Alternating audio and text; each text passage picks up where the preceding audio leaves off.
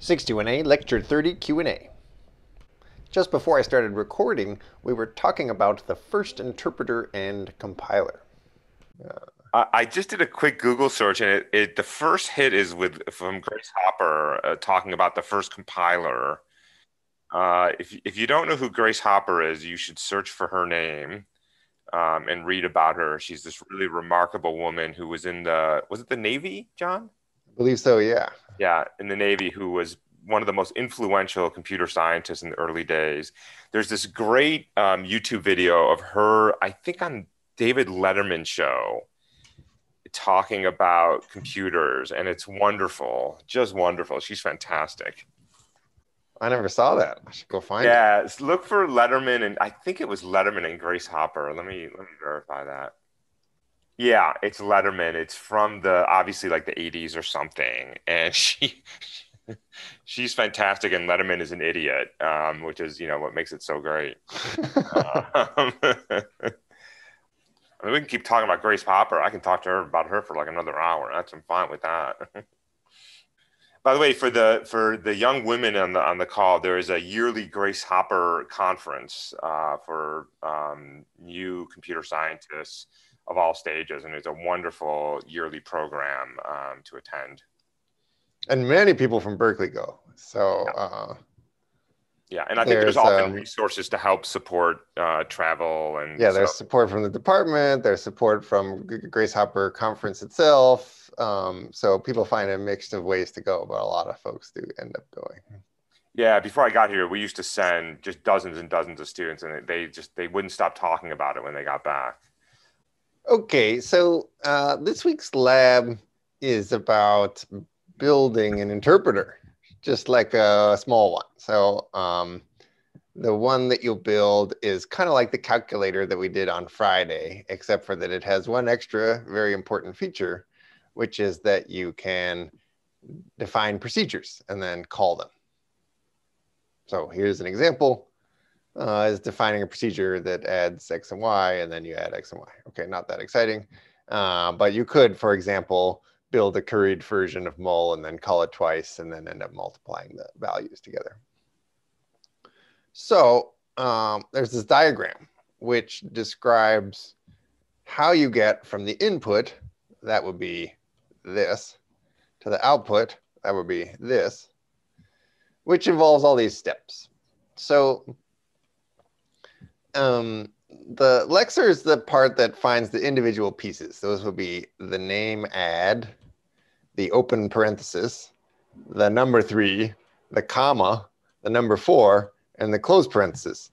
It does a little bit more than just like pick every character because, for example, it treats add as a whole name. And if you have well, we don't have any 2-digit numbers, but if you have a 2-digit number, it will treat it as just one thing. The parser is the next step. That takes as input the output of the lexer, which gives you all these different pieces, and builds an expression. And the expression is represented according to however the interpreter wants to represent an expression, but expressions are always tree structured, meaning like there's this whole expression, and it's made up of this operator and these operand sub-expressions. And then eval does the work of evaluating the expression. So the nice thing about a parser is it gives you a tree structured thing, and evaluation is a tree structured process. And what do I mean by a tree structured process? Well, in order to evaluate this, you have to evaluate this and this and this. So like every expression either is a primitive where you just evaluate it immediately, that's kind of a base case, or it's a combination like this is, or like this is one huge expression. And the way you evaluate this is you evaluate its parts. So that would be this part and this part and this part. And then if it turns out that the expression you've evaluated is a call expression, then you have to apply the value of the operator to the values of the operands. So the reason that this has arrows going back and forth is that sometimes the process of applying a function means you have to evaluate some stuff. And there's really only one case here. What you evaluate is the body of the expression you're applying. So eval the whole thing means you have to eval that, eval that, eval that. Now you know you have a function and two numbers. You apply this function to those two numbers. What does that mean? Well, that means create a new frame where y is bound to 3 and where x is bound to 3 and y is bound to 5, and then eval the body of the procedure of the function. Once you hit the base cases and kind of pass their return values up, eventually you get the value of the entire expression, which is then automatically printed out. So that's the print part. Is really simple. It's just like make sure that whatever the value of this whole thing is displayed. Yeah, great question. So like when you're writing scheme and you're calling some f, you're calling it on plus 2, 3. Are there cases where you need to quote this or don't need to quote it? Like, what's the story there? Well, I'll give some simple cases first, and then maybe we can think of some other ones together. If you have a sub-expression like this actually says call 1 as if it were a procedure, which is not. So the reason you often see a quotation mark before a list of numbers, for example, is that you'll get an error, regardless of what f is, even if f isn't defined yet. Well, I guess then you'll get the error about f not being defined. But you know, whatever this is, absolute value, you're going to have this problem that says int is not callable. And so you got to quote that. Now, this will still give you an error, which says that it doesn't like the way that we called abs. But let's say we were doing something more useful, like the cdr of this list. Now we finally have something that works. The simplest rule is if you're trying to do work in order to figure out what to pass in, then you shouldn't quote it. So if we're like building something up, then we don't need to quote that, because we need to evaluate this whole expression in order to get the data, the list 1, 2, 3, before we pass it in.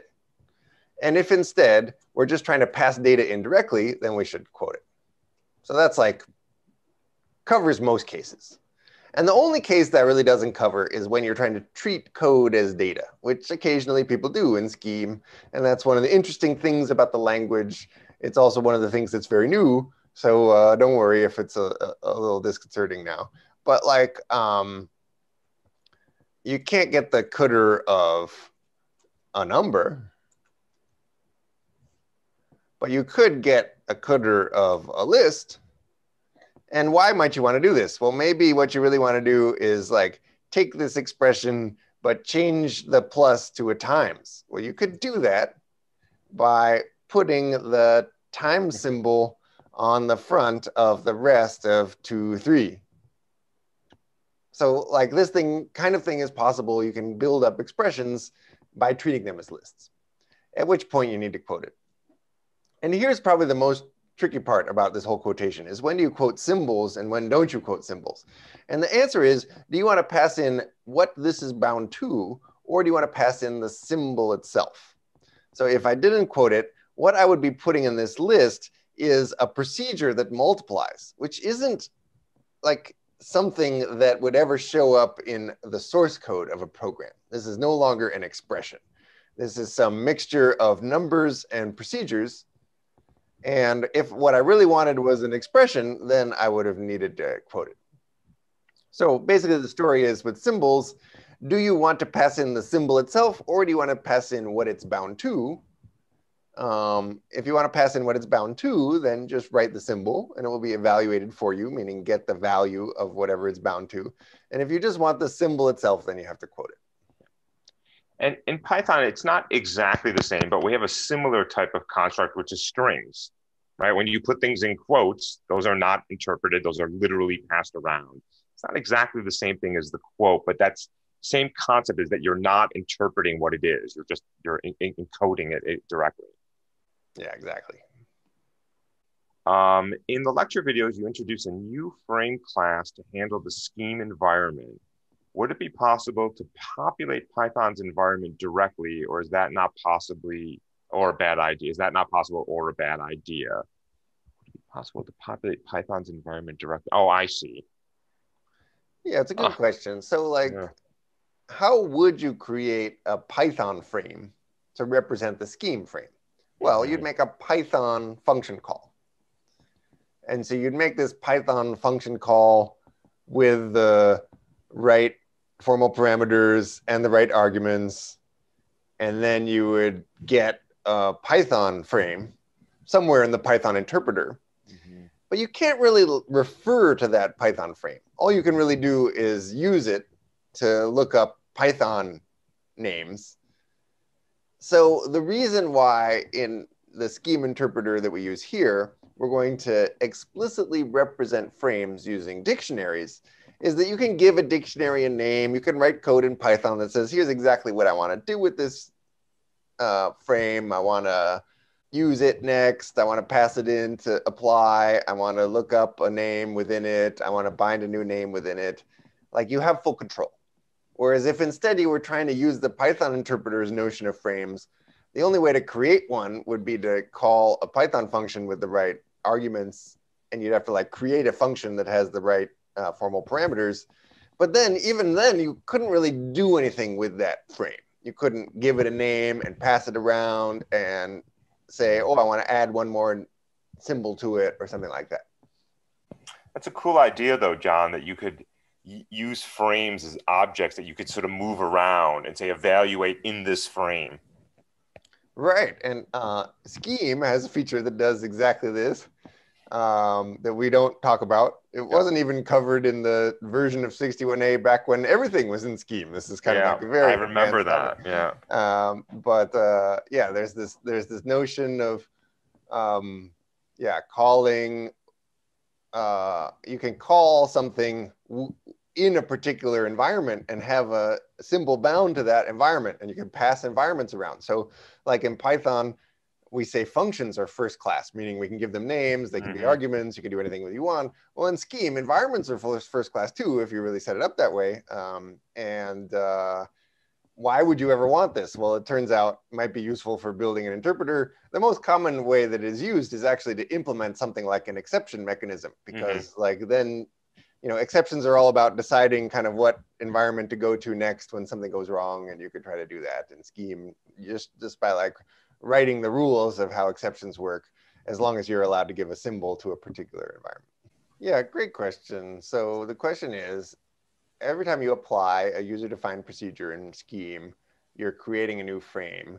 But how do you keep track of all the non-local symbols, like Hmm. the rest of the environment?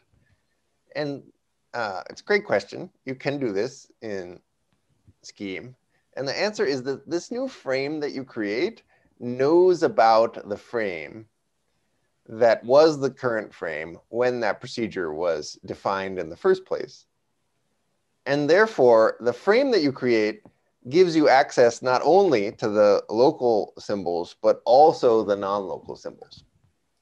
And I guess we told this story early on of what an environment is. It's a sequence of frames. It's got some first frame, and then it has a parent, and then it has a parent, and then it has a parent. Eventually, you get to global. And that is exactly the same story that applies to Scheme, and that is the structure that you build, is that when you build a new frame, it has a parent, which is some existing frame, and it has a parent, which is some existing frame, or eventually you get to the global frame, which has no parent at all. And when you look up a symbol, well, you look in the first frame, and if it's not there, then you check the parent. So basically, you're just writing code to simulate that whole story about environment diagrams that we've been telling since the beginning of the course. And to do that, you have to create a frame object which doesn't just have the local names, it also has a parent.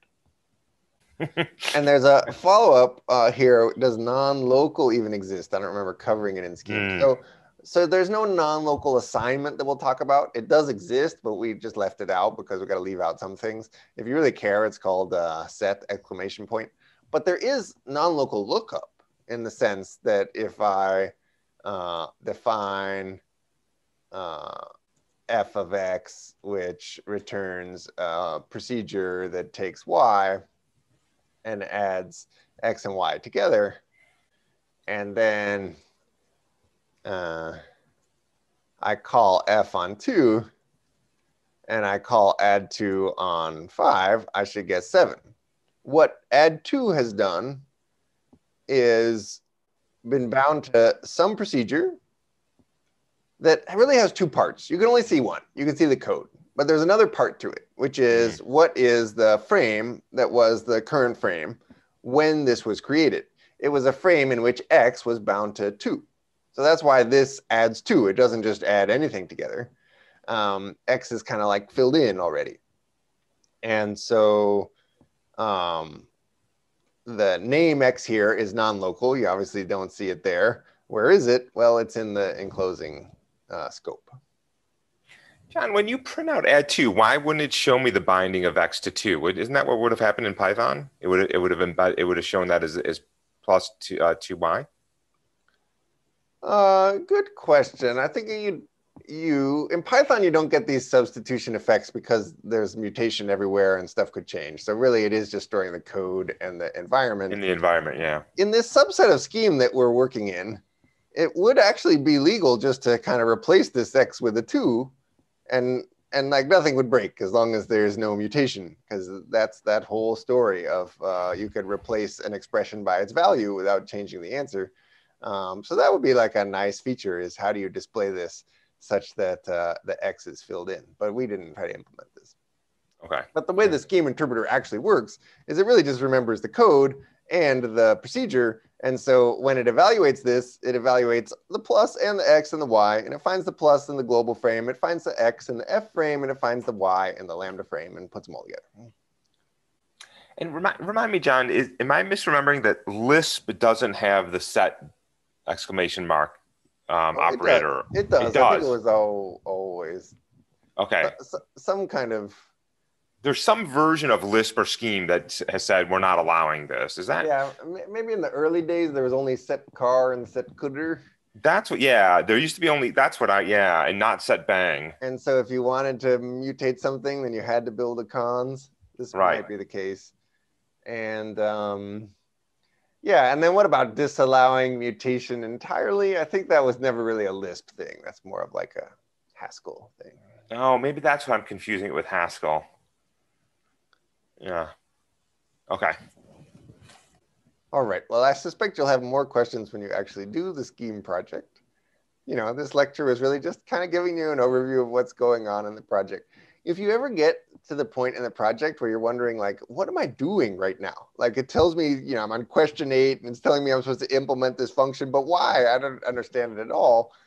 That's a good time to refer back to this lecture and try to orient yourself, or to just try to read the code for the whole project. Because, you know, this is where a lot of stuff in the course comes together. Like, we learned about trees because expressions are tree structured. We learned about linked list because, you know, this sequence of frames in an environment is like a linked list. And we learned about how execution works in Python. It's pretty much the same in Scheme. And now you really get to just write all those rules in code. So it turns out that everything that you like crammed into your mind in the first few weeks of the course, now you just write a program that does it for you. You still have to think about it in order to write code. But what's cool is that it really is just a sequence of deterministic steps. And you can prove that to yourself by writing an interpreter that does those steps, and it makes the programs behave like they're supposed to behave. So yeah, don't miss that part. Don't miss that forest through the trees as you work through the project, but instead, you know, try to figure out what's going on and ask questions if you don't get it.